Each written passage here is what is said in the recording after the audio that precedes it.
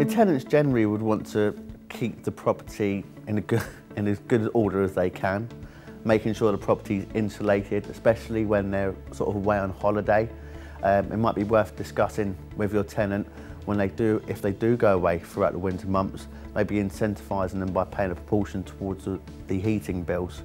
That way they come back to a nice warm home and everything in good order, and you have the safe and security of the fact that you've reduced the fact that you would have a claim for the burst pipes.